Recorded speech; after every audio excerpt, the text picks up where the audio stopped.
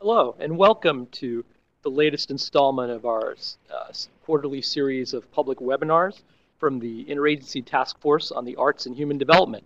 I'm Sunil Iyengar, Director of the Office of Research and Analysis at the National Endowment for the Arts. And before we get going, let me just go through some quick housekeeping notes. You are all muted and will be able only to hear us. Today's webinar will consist of PowerPoint presentations and a short 1-minute video. Following our presentations will be a Q&A session. You can submit questions or comments at any time using the Q&A box below the PowerPoint you see on your screen. We'll do our best to address as many as possible during the time we have. Please do not use the raise hand button. And also want to let you know that you can follow today's webinar conversation on Twitter at NEA Arts with the hashtag NEA Task Force. Also, please note that this webinar will be posted in the podcasts, webcasts, and webinars section of our website in a few days, so you can refer to it in the future at arts.gov.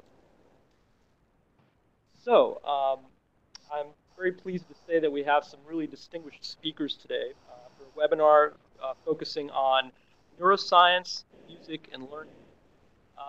First, we'll be hearing from Jerry Kyle, who's the Management and Program Analyst for the Professional Development for Arts Educators Education Program at the Department of Education. I should say that Jerry's been a really great colleague and actually as a partner, as a member of the Task Force on the Arts and Human Development, along with 17 or so federal agencies and departments across the government. So we're very pleased to have him here today to tell us a bit about why the Department of Education is interested in this work. We'll be then hearing from Margaret Martin. Dr. Martin she founded the Harmony Project, which we'll be hearing about today. The Harmony Project currently maintains numerous full-time youth orchestras, and it works to develop youth music ensembles throughout Los Angeles' low-income neighborhoods. In 2009, Dr. Martin accepted the Coming Up Taller Award from First Lady Michelle Obama on behalf of the Harmony Project. The Coming Up Taller Award, some of you may know, is administered by the President's Committee on the Arts and the Humanities in association with the NEA. And I should note that Dr. Martin herself has received a President's Citizens Medal, I think that was in 2011, for replacing violence in children's lives with music. Project. Dr. Martin's working with the LA Philharmonic through their Youth Orchestra Los Angeles initiative, and researchers from Northwestern University, that would be Dr. Krause, whom we'll be hearing from shortly, and the LA Unified School District's Beyond the Bell After School branch. They're working together to document the impact of music education and youth orchestra participation on disadvantaged youth. Next, we'll be hearing from Dr. Nina Krause, a professor at Northwestern University, investigating the neural encoding of speech and music and its plasticity.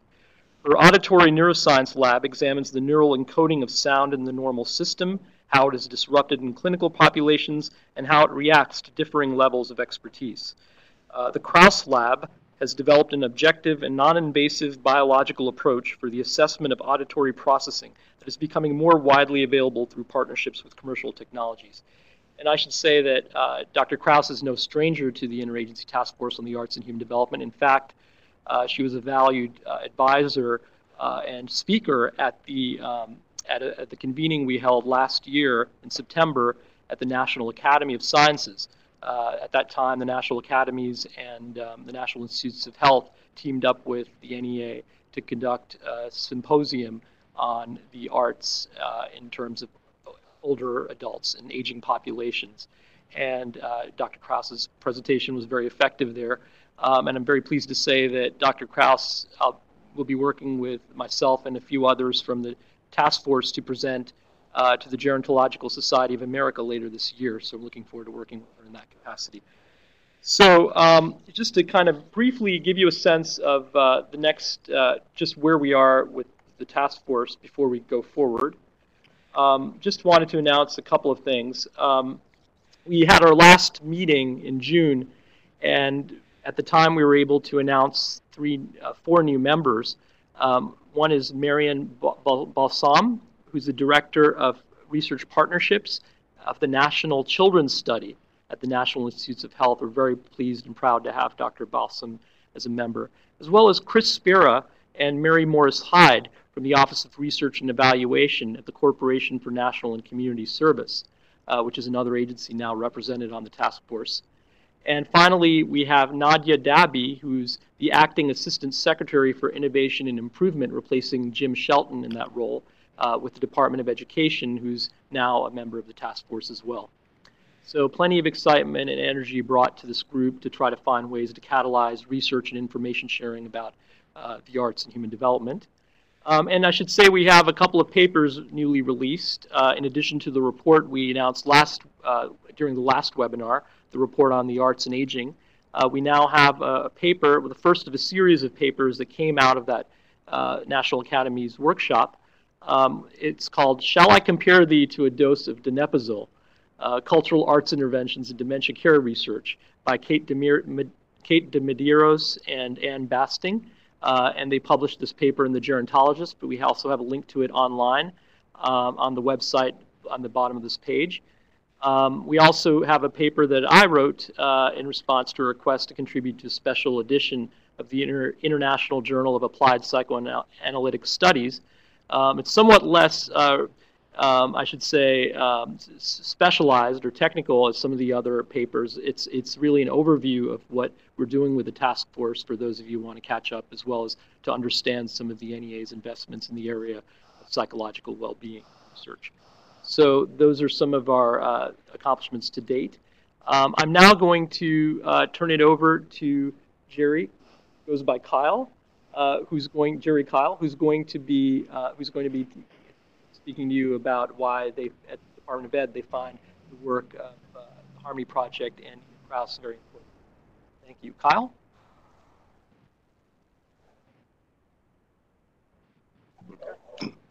Good afternoon. The purpose of the Arts in Education program is to strengthen arts education as an integral part of the elementary and secondary curriculum, and to support efforts to enable all students to benefit from quality arts education and to demonstrate competence in the arts. The U.S. Department of Education funds several programs under Arts in Education. There's the AEMDB program, which is the Arts in Education Model Development and Dissemination Grant Program. There's the Professional Development for Arts Educators Program, or PDAE. And we also have the Arts in Education National Program. All three of these programs have slightly different purposes and eligibility requirements. But with all the programs, we encourage intensive professional development for arts educators around arts education and arts integration, sharing of resources and curriculum development, and a strong evaluation model. We also encourage collaboration and partnerships among schools, school districts, state education agencies, and arts organizations. Arts-rich experience can be beneficial to students, matter of fact, all age groups, and that's why we're happy to be part of the NEA Task Force to identify and further research regarding the arts for lifelong learning and the role of the arts in human development. Our programs encourage the participation of low-income, at-risk students and art educators from schools that serve a significant number of low-income, at-risk students. While the Harmony Project is not one of our funded grants, we are delighted to see the impact their music education program is having on at-risk children in California. Great. Thank you, Kyle. I also want to thank your colleague, Kyle, Tony Fowler, for his work in helping to bring this together. Okay, so now we're going to turn it over to Margaret and Nina. So, Margaret, take it away.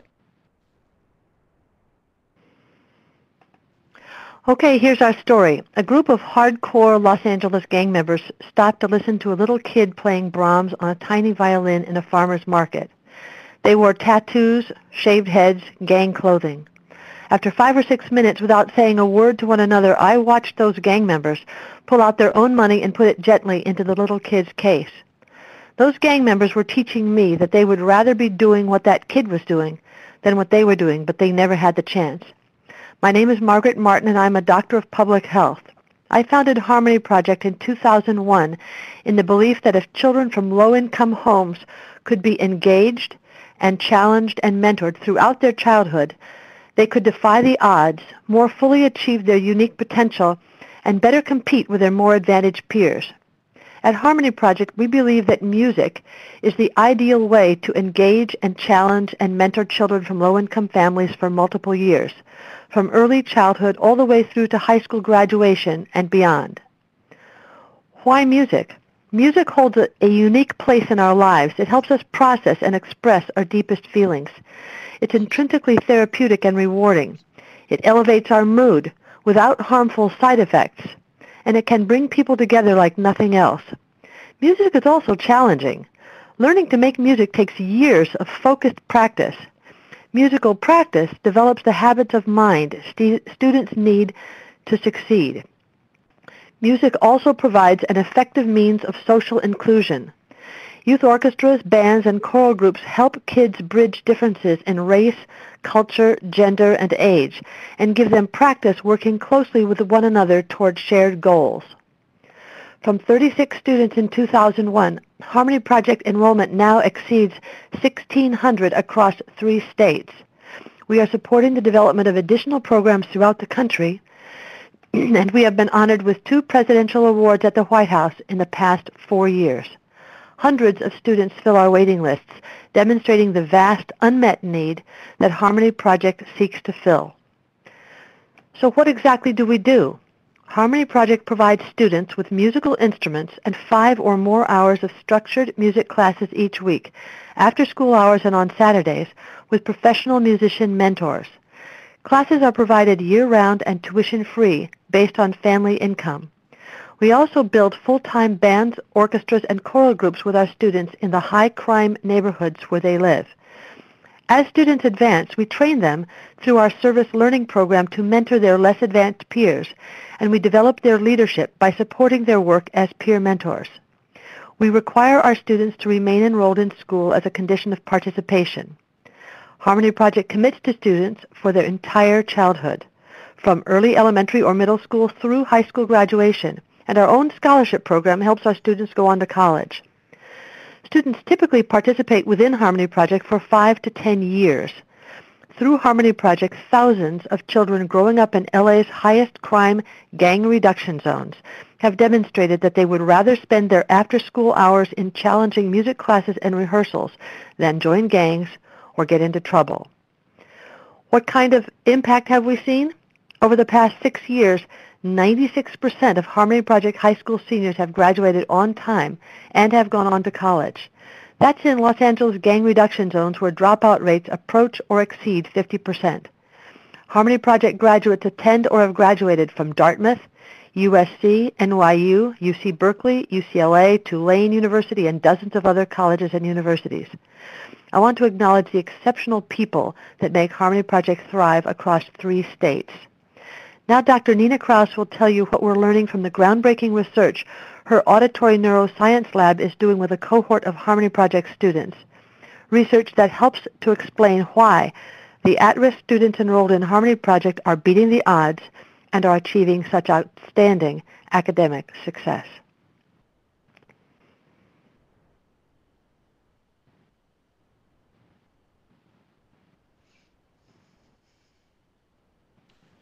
We'll turn it over to you, Nina.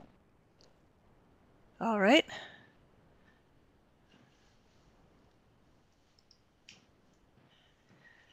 So, research suggests that music education offsets achievement gaps. Insights from the Harmony Project. So, I'm a biologist and I study learning. And we can measure how neurons respond to sound by recording from them directly in animals. And we've learned that neurons will change how they respond to sound once the animal learns that the sound has meaning. But how do we assess the biology of learning in humans? We've developed a biological approach where the participants listen to sounds, they can be speech or music, any sounds, and we record how the brain responds to those sounds. We record that activity with scalp electrodes that picks up the electricity, which is the currency of the nervous system. As I'm talking to you now, the nerves in your brain that respond to sound are giving off electricity, and we are able to pick that up. Now, our approach has some unique features. The first is that it captures the acoustics of the sound. If you see that blue wave, you can see that that is the sound wave, and the red wave is the brain wave. And you can see that they physically resemble each other, and you can actually play the brain wave back through a speaker, and it will sound like the sound wave. So first I'm going to play the sound wave and then the brain wave.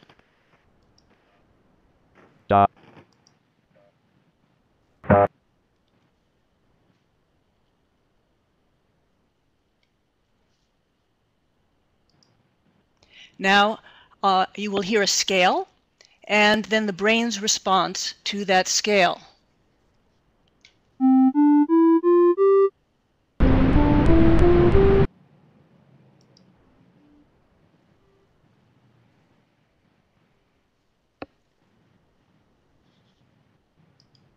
And finally, some deep purple, and then the brain's response.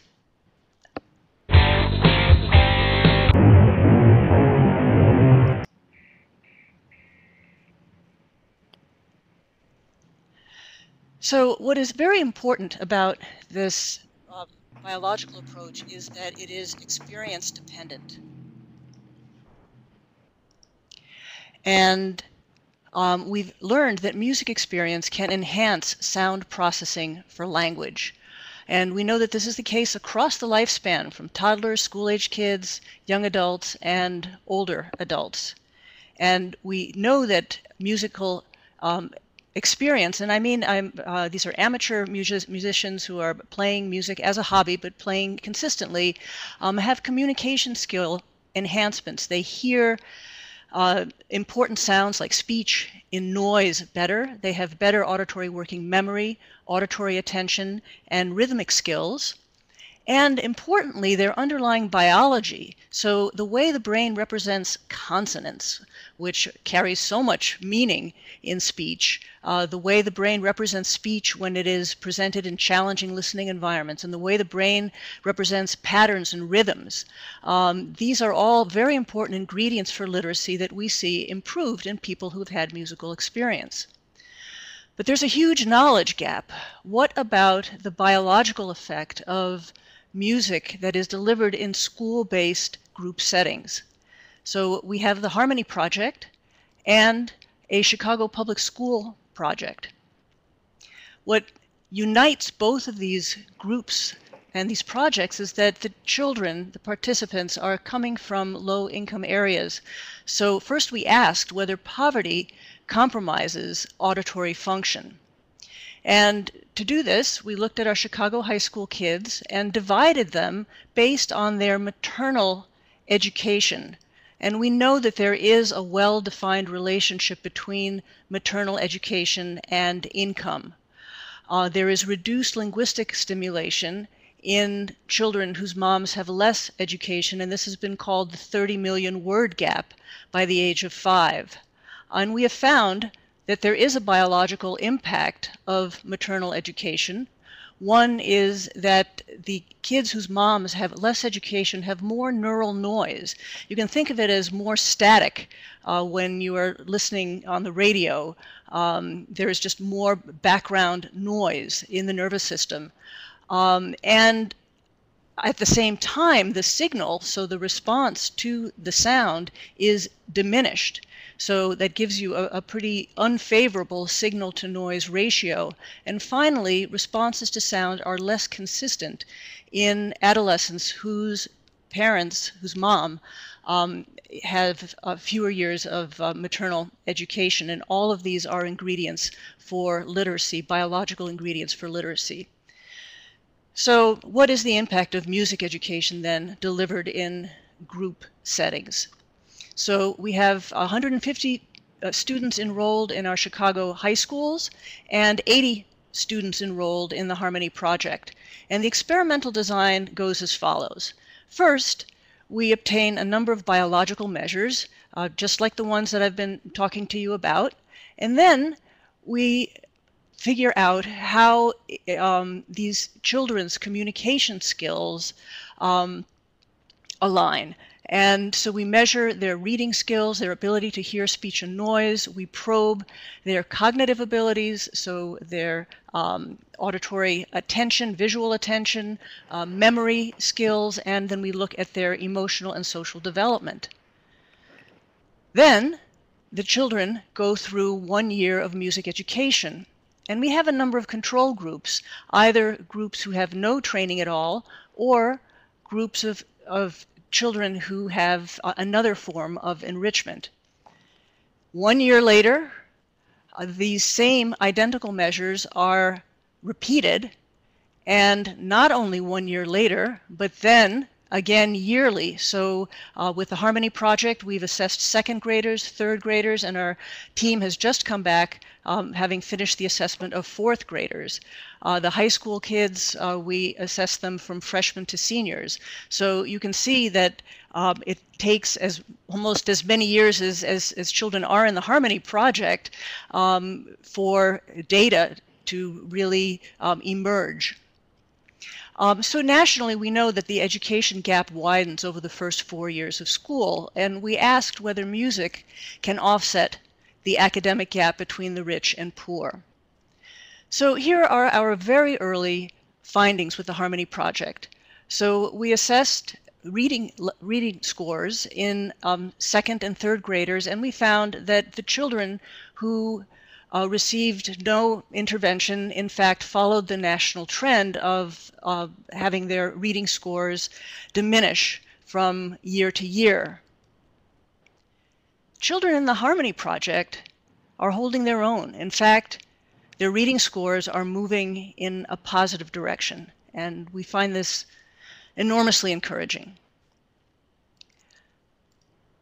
We've now looked also at hearing, speech, and noise because we know that as a musician is constantly listening for complex sounds, in a complex soundscape. So for example, the harmony line, the melody line was a string plucked or bowed, and that's really very similar. It's a similar task. It's akin to listening to your friend's voice in a noisy restaurant, or listening to the teacher's voice when there's traffic outside, or the air conditioning, or chairs scraping. And we already know that across the lifespan, musicians have biological advantages in hearing speech and noise, so that this music training transfers to the brain's representation and people's representation of speech. So these are the kinds of tests that we administer. So you'll listen to this. Embedded in that noise is a sentence. Maybe you can hear it better in this condition. Sugar is very sweet. So the children need to repeat back what it is that they hear, and this way we can get a sense of how their hearing and noise ability may change over the years. What we know across the lifespan, what I'm showing you here are brain waves in response to speech sounds. And what is very striking is that if you compare musicians and non-musician responses in quiet and noise, you will see that the brain waves are almost identical. It is as though the noise has not degraded, it has not had any deleterious impact on the brain's response to, on the brain's ability to represent the speech sound. The non-musicians, on the other hand, you can see that the noise has had a tremendous impact, and you see a very diminished response to the speech sound. So looking at our Harmony Project kids, as we move from second to third grade and we look at the control group, we see no change, no difference in our assessment of speech and noise measures from year to year. But the kids in Harmony Project, in fact, significantly improved in their speech perception and noise abilities. Here is a student quote. "I believe music has helped me focus more. I'm not sure how, but I'm able to concentrate more easily with loud noises around. It's a great skill to have, especially in hectic situations." What about biological outcomes? So we know that if you present a sound, the brain will respond to that sound, and the response will be delayed and degraded. And we found that 1 year of classroom music training had no effect on the brain's response to speech sounds presented in noise. However, after 2 years of music, this is in our adolescence, we have seen that music training, in the children who had music training, they had faster and more precise brain responses to sounds, to speech sounds presented in noise. And we did this by comparing the brain activity that we obtained in the same child, freshman and junior year. Another way of looking at this brain activity timing is to look at this colored plot, which essentially, the more red you see, the faster and more precise the brain's response to sound was in the junior year compared to freshman year. And you can see that the control group showed no such improvement. So we think that this has implications not only for better learning in noisy classrooms, but in other situations as well. What happens after you stop playing music? Does the brain continue to profit? The answer is yes. Well, how many of you have played music as children and are no longer playing? It turns out that that is the most common scenario encountered. And the way we looked at this is we looked at Northwestern students, almost 50 of them, and we compared them and matched them in every possible way we could think of, except for the numbers of years of musical experience that they had in their childhood. And we found that the children who had 5 years of music training or more had larger responses to sound, and they had less neural noise. So this translates into a brain that is delivering a much more favorable signal to noise ratio with respect to the sound that it is processing. And the kids in the middle, with a middle amount of training, they fell right in the middle group there. Interestingly, this benefit, the same benefit, seems to maintain even in old age. So when we've looked at older adults, and now it's been decades since they have had musical experience in childhood, we still find that older adults who have had musical education have brains that process sound more efficiently. So let me wrap things up.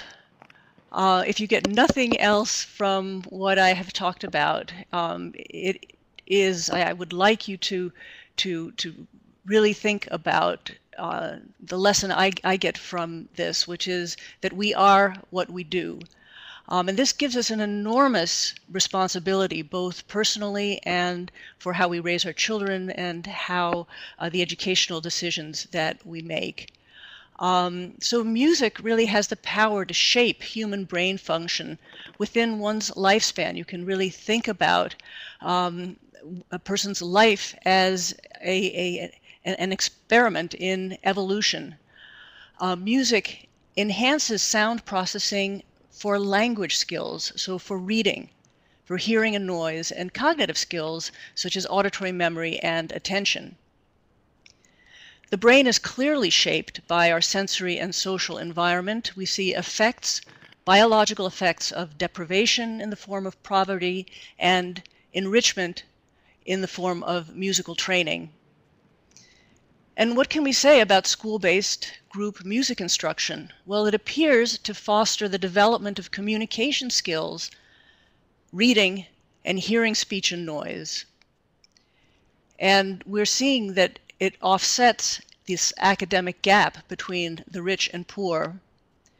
And importantly, it seems to fundamentally alter the nervous system to create a better learner. Now, we have a long way to go. This is just a beginning.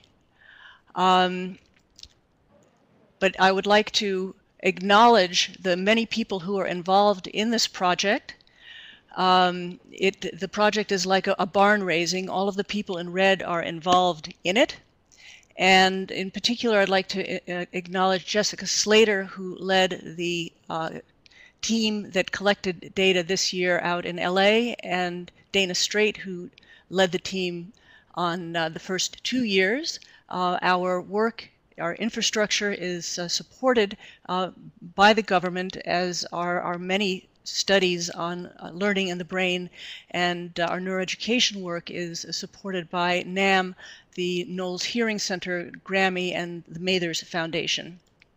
Finally, let me leave you with a snapshot of our web page. I invite you please to visit our website, and we have a great commitment to share our little discoveries, what it is that we learn with the public.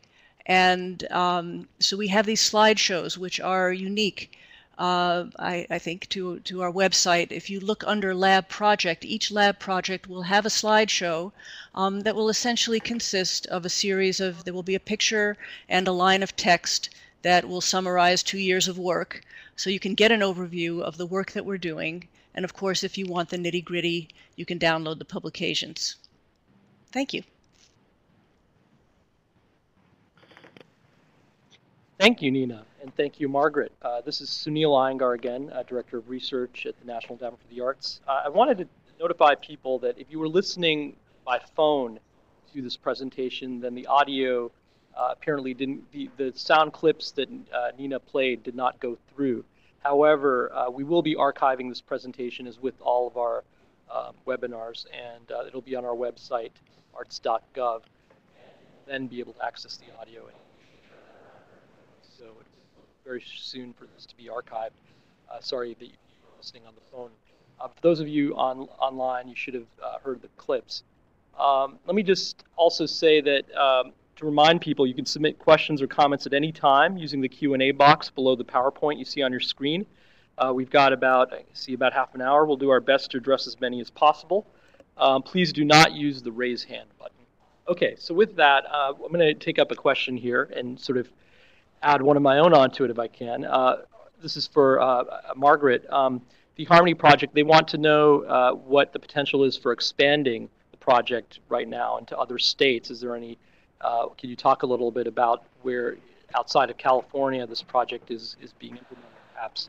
And secondly, this is my part, curious about how you decide which kids get into the program, and what's the, I'm sure there's a big waiting list. How do you make those hard decisions?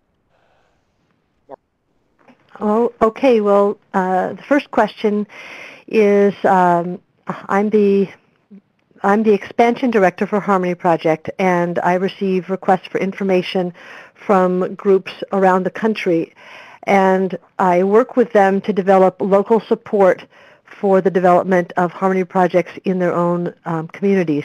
The way we run Harmony Project is we do it through cost-sharing partnerships with local organizations. For instance, our program in Miami is being administered out of the Education Department as an outreach project of the University of Miami Frost School of Music, and is being staffed entirely by undergrad and graduate music students, which creates a wonderful pedagogical opportunity for the students, as well as opportunities to connect at-risk kids in the community with current college-going mentors. In Ventura, California, the Harmony Project program is being administered through the Education Department of New West Symphony, which provides a great infrastructural support in that community. In New Orleans, the program is sponsored by Trinity Church on Wall Street, the local Episcopal diocese, and partners with local charter schools and with Tulane University.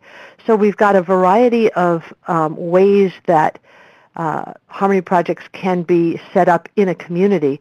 In Los Angeles, we partner with 5 different school districts, including Los Angeles Unified, with the Los Angeles Philharmonic, with LA City College, and with the Recreation and Parks Department, among other local partners. So that's, and I welcome requests for information. It's my favorite thing. It's what I spend most of my days doing. I come out and visit in communities and meet with local groups of stakeholders to discuss how to organize the program in a particular community. In regard to how do we pick kids, gosh, Sunil, we do have hundreds of kids on our waiting lists, and that's an exciting thing. It's all based on funds. We invest about $1,500 per student per year, and we don't enroll kids unless we expect to be able to stick with them over time, because we do commit to our students for their entire childhood. This is based on fundamental research that came out of the RAND Corporation's landmark Arts and Pro-Social Impact Studies some years ago. But we take kids off of the waiting list that have been there, and right now I guess it's about a 1.5 to 2.5 year wait. Occasionally we get funds occasionally we're funded to open a new site in a new community, and then we'll do outreach in that community. But our students are all Title I kids. So the fact that participating in our programs not only provides mentoring and role modeling and practice in discipline and persistence, but also is, as our partners at Northwestern University are helping us understand, it's also rewiring our kids' brains and making it easier for them to learn and succeed in school. It's a huge thrill. Thank you, Margaret. I'm now getting reports through people typing in that unfortunately the music, some of the sound clips, again, if you didn't hear those during the presentation, either online or on the phone, please tune in later. You can get the archived version of this, and we'll have the sound clips up for you. I've got a couple of questions about whether the type of music matters. I guess this would be for Nina, whether it's classical, jazz, hip hop, or Western, Eastern. I mean, have there been studies about? I mean, clearly you played some rock music just now. I don't know if you've tried different types of music in this concept of listening and attention in terms of being able to drown out neural noise. Nina? Yeah, thanks, Sunil, for that question. Also, for those who didn't hear the sounds, in addition to looking at the webinar online, if you look at our website on the home page, there's a demonstration that if you make sure the sound is on your computer, you can hear some similar demonstrations. And under technologies, we have a whole slideshow, again, with audio that is called The Brain Sings and Speaks. So that may be of interest to you. So thank you, Sunil, for your question. Does the type of music matter? Fundamentally, no. What is important is that the sound to meaning connections are made, and these important sound to meaning connections that unite the important circuitry in our brains, so we can think of our brains as consisting of sensory and cognitive and reward circuits. And making music of any kind will engage all of those circuits. And so the type, the genre, the instrument does not matter in terms of the profound impact that music has on communication skills and on the way that the brain gets sculpted by the experience. That said, there is specialization of the specialized, so that if you look at how a piano note is represented in the brain of a pianist, it will be different, more precise than if you measure the brain's response to that same note in a bassoon player. So there is some specialization. So our brain is just constantly being shaped by our experience, but in terms of the fundamental effects of music experience on the nervous system in terms of communication skills, cognitive skills, and brain development, the type of music does not matter. And Sunil, I'd like to add that within Harmony Project, we have large classical ensembles, we have salsa bands, jazz bands, hip-hop orchestras. Our kids play bluegrass and all kinds of different flavors. The flavors don't matter, but the fundamental program is scalable and replicable. Great, thank you. And Nina, did you the presentation you just gave? Did it cover the updates? Were you referring also to the Chicago Public Schools research in that as part of the findings, or is there anything to share about the Chicago Public Schools experience? Yes, I was. In your work and with them? So I spoke both of our, because you realize that these projects take such a long time to undertake, and the so we're just after many years getting early findings, and so some of the findings, especially the biological findings, were from our adolescents who we're already now we have tested them for 3 years. We're into the 4th year, so we're a year ahead with that project compared to the Harmony project. Great. And Margaret, I think I'll give you another double header.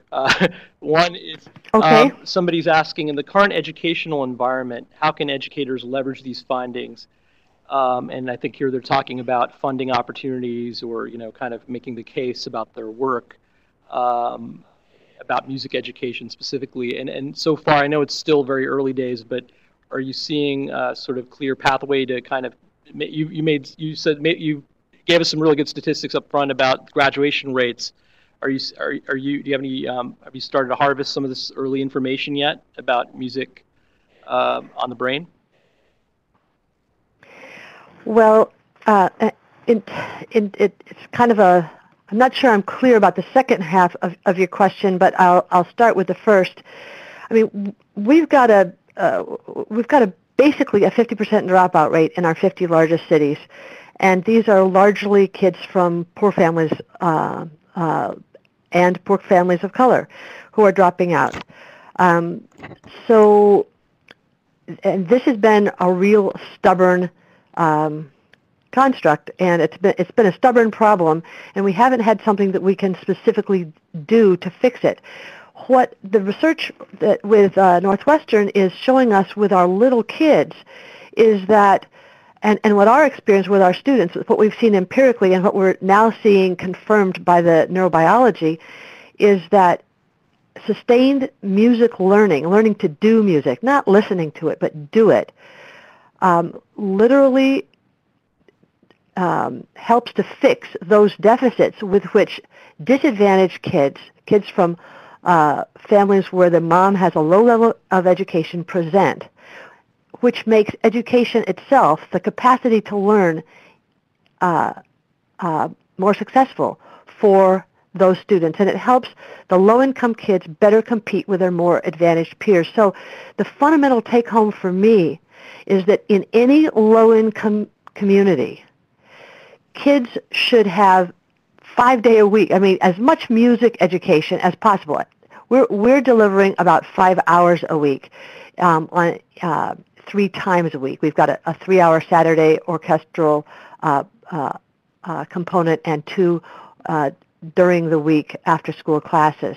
But this is something that educators can actually apply to fix the ability of their kids from low-income homes to achieve on par with their more advantaged peers.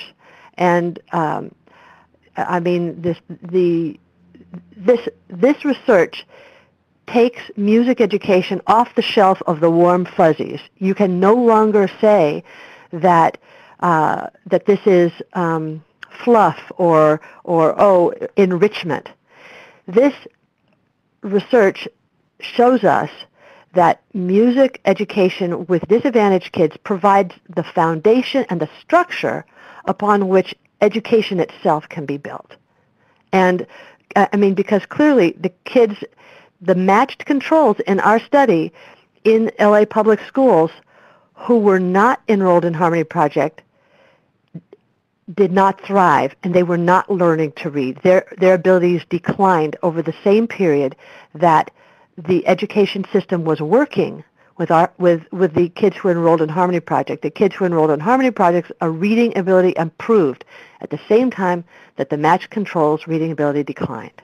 So it's the implications are clear. We're very excited to see what happens with the third year assessment, and we've only just now collected that data, and Nina's team is busy at work analyzing it. But in the meantime, educators throughout the country can start to invest their remediation funds in music, because that will fix neurologically the issues that limit our kids' capacity to learn. Thank you, Margaret. I'm actually going to hold off on my other question, because we were just getting so many at a rapid rate. I'll come back to you, so thank you very much. Nina, a question here. Have you looked yet at the ability to double task due to enhanced hearing, i.e. take notes, complex transfer processing while listening to a lecture such as this? And this comes from, they say, an HP orchestra director. Yeah, so this is a fabulous question, and in fact we do have some assessments specifically looking at kids' ability to pay attention to what is important and to ignore distracting signals. So we have this in both visual and auditory domains, and actually probably the strongest evidence that we have thus far is in speech in noise, because in order to be able to pull out the sound of the person who you would like to be listening to in a noisy environment, you're really needing to ignore the irrelevant information. So this is a kind of multitasking, if you will. Thank you. Nina, what's really what seems unique about this whole presentation in a lot of ways is how much attention there is to the hard biological outcomes. I'm wondering, based on some of the questions people have submitted also, about the sort of the social emotional factors, if those are taken into consideration. Perhaps, I know in one of your slides you said at the pretest social emotional, I think, showed up there. Yeah. And curious about how this work on the brain might extend to that of, when we talk about attentional capacity and some of the issues related to social or emotional behavior, kinds of issues.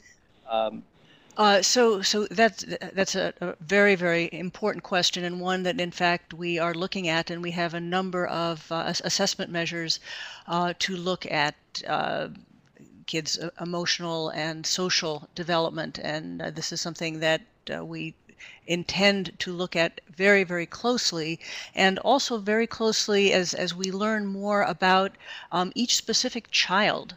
Because we're getting information also about how engaged each individual child is in the Harmony Project per se, and so I think we're going to be able to connect those dots, and my expectation, because of how the neurobiology of learning works, it really would appear that learning depends on the use, the combined use of our sensory, our cognitive, and our rewards, so our emotional system.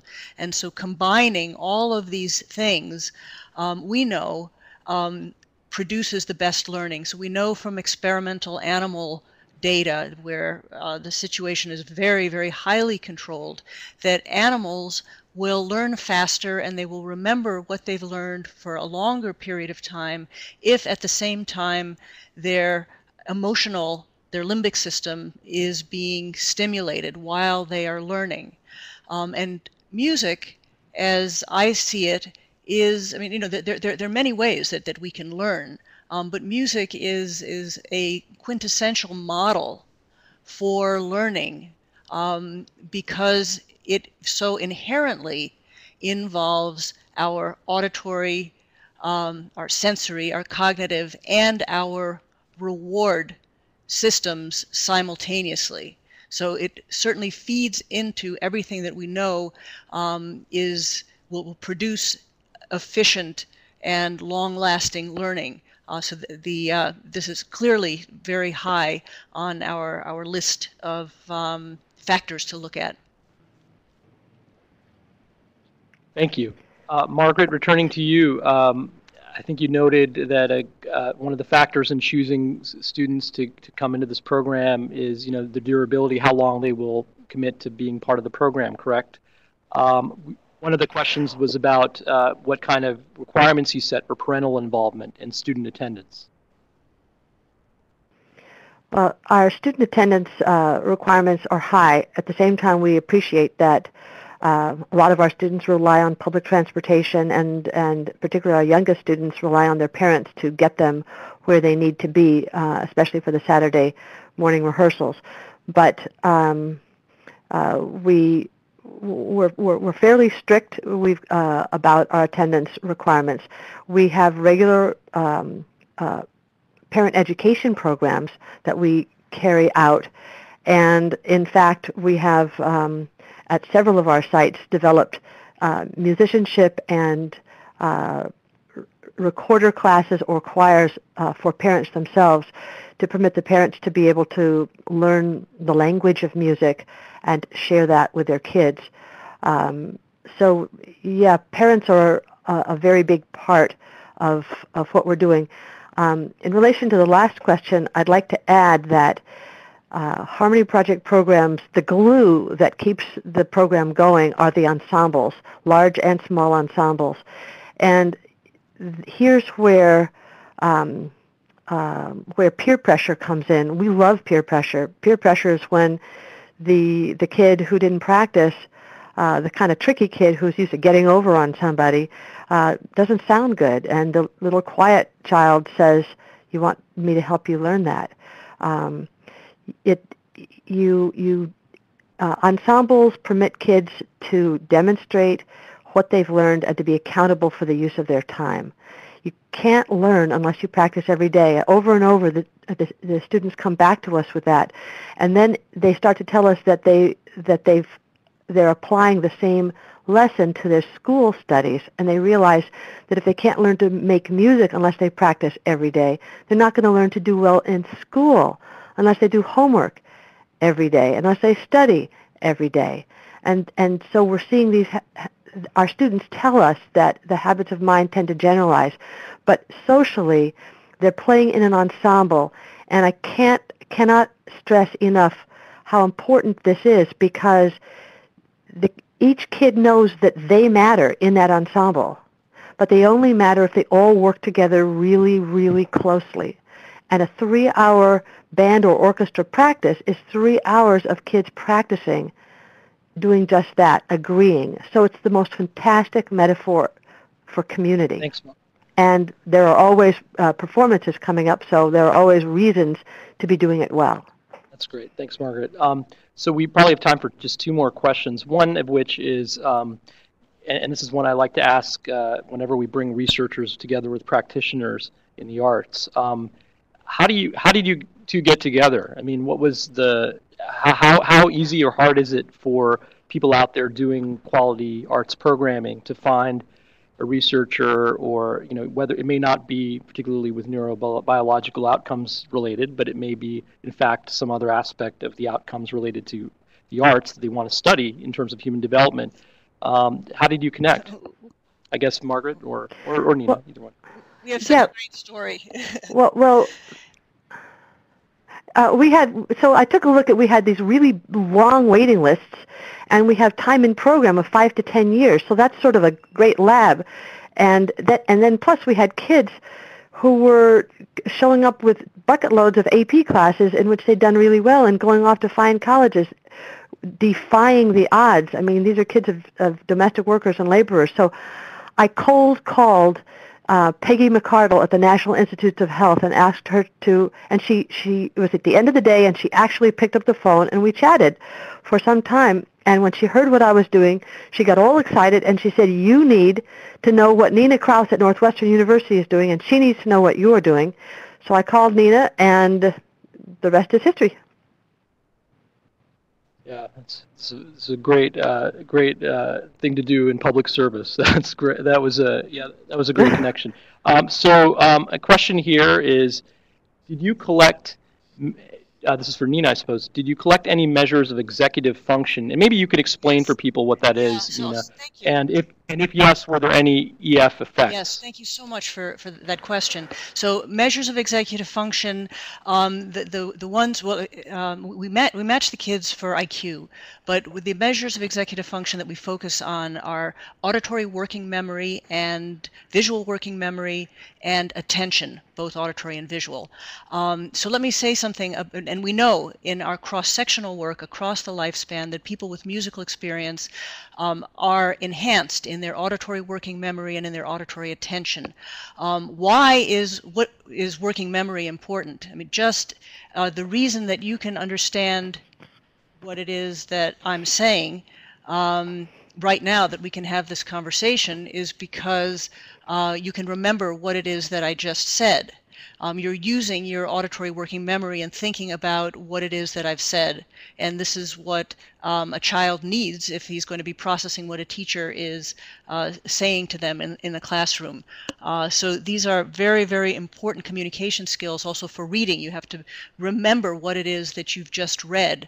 So working memory and attention are great big cognitive factors that we are following over time and that we already know are enhanced in individuals with musical experience.